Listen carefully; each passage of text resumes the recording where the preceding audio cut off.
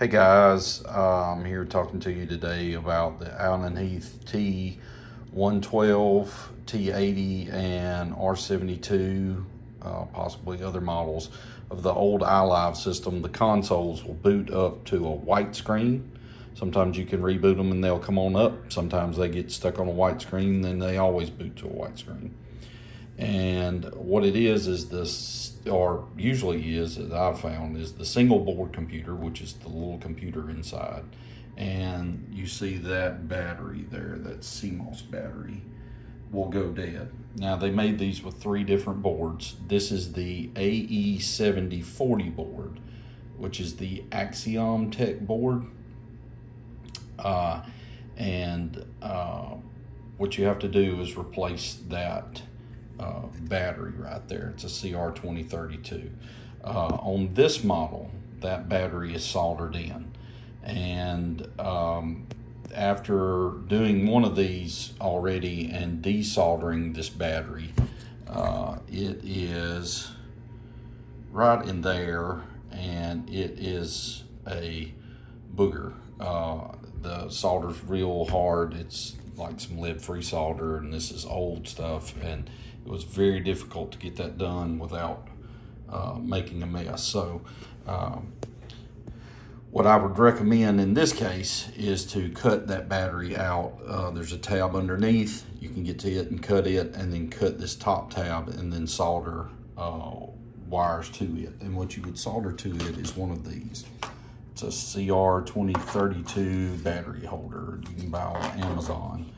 These have an on and off switch. I couldn't find one that didn't, but you can put a CR2032 battery in that holder, solder your plus and minus wires where the plus and minus was on that battery, and you'll be in good shape. I've already just done one of these, and the rest of the video will show the console where I had taken it apart and actually done that.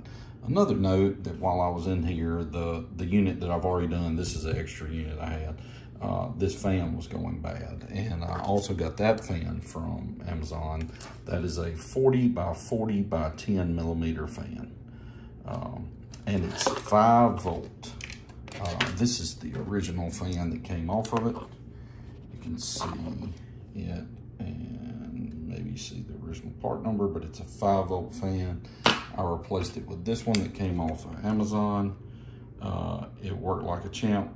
The speed was great. The noise was perfect. Everything good. You just have to cut and splice, because the original fan's got a different connector on it.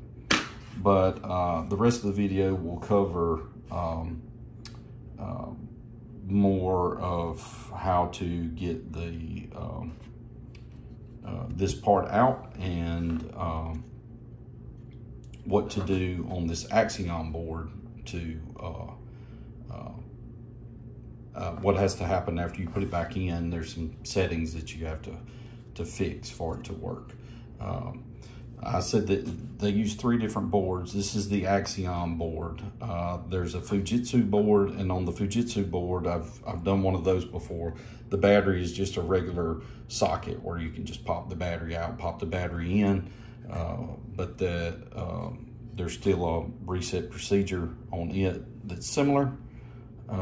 Anyway, I'll merge in the other video now of the actual unit, the actual T-112 that I did this in.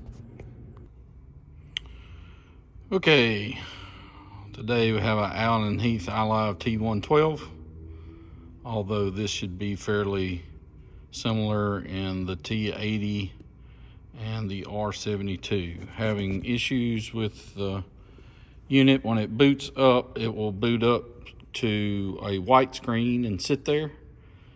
And I've already fixed this unit. I'm making a video after the fact, but I'm going to take you through what it takes to fix that. I've done 2 of these, and both of them have been bad batteries on the little computer that's inside that they call the SBC, the single board computer. And there it is, right there. So let me show you. You take off the top trim piece. Got it laying right there, but you take the top trim off there, off of this side, and then take all the screws out here. These are all Phillips head, except for I believe this one is a Torx T10. Take that off. Now, when you're inside here, there's 4 screws on this board, and they're in all 4 corners. A short stubby screwdriver with a T10 on it will get you in all 4 to get it out. You have to disconnect all these cables and be very careful with this one right here in the front. I'm sorry. This one right there in the front, that video cable, it'll have some hot glue or silicone or something on it that you'll need to take off, but those pins are very delicate. And I know this is, I've already done this and it's inside, but basically you take all these cables out, and right here I'll cut to a picture here that shows the board with the battery on it. This board is the, I believe this is the Axiomtech board. It has a soldered in drive. This is the AE7040 board. There's 3 different boards. They all 3 look different. This one has a soldered in battery. And what I did is, you can see I added this battery holder, CR2032 battery holder, come off of Amazon. It's got an on and off switch. Tried to look for one that didn't have one, but I couldn't find one, so this one's got it. And I took the battery off and desoldered the battery and soldered in the 2 leads to where I could use a non-soldered in battery. If I had to do this again, I would probably snip the leads on the battery from the top side instead of taking the battery off from unsoldering it on the bottom, because at the bottom it's a lot of stuff on the bottom, let's just put it that way, and it was really hard to get it desoldered clean. Next time I would just cut the battery loose and solder on to the terminals that are sticking above the board. Anyway, once you do that and get everything back in, you can boot up, but the screen will have, will look weird. It'll actually show the screen twice. It'll show one in the top, one in the bottom, and you won't be able to read it.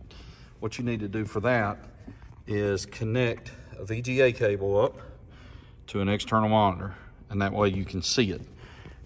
Hook up a USB keyboard to the back and turn the unit on, and I'll lead you through the steps that you have to go through real quick. When the unit boots up, on the external monitor it'll look right. You'll want to hit the delete key. Okay, this is asking for a password. Yours probably won't ask for a password, but the password is digital, D-I-G-I-T-A-L. Could have a capital D. Go ahead and enter that. Most of the time after you've changed that battery, that will clear and that won't be on there anymore.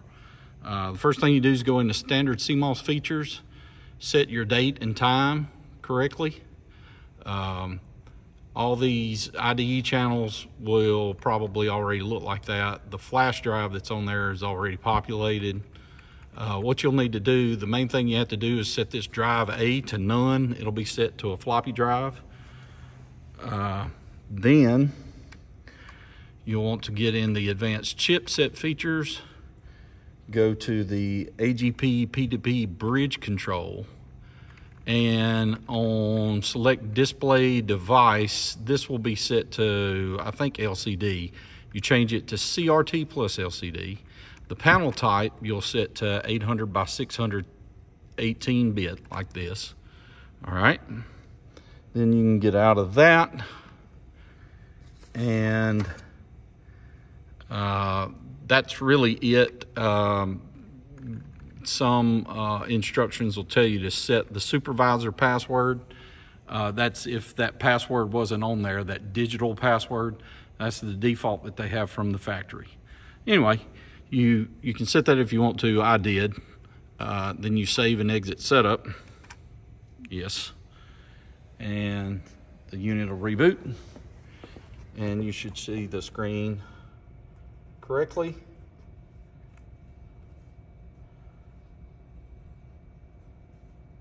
And it should boot. And this one will. Still got the external hooked up. Anyway, bottom line, the CR2032 backup battery goes bad on the motherboard and you have to change it. So this is the, I think this is the Axiomtech board. The other one I've done is a Fujitsu. On the Fujitsu board, it actually has a socket where you can just change the battery instead of a soldered in battery. It makes it very handy.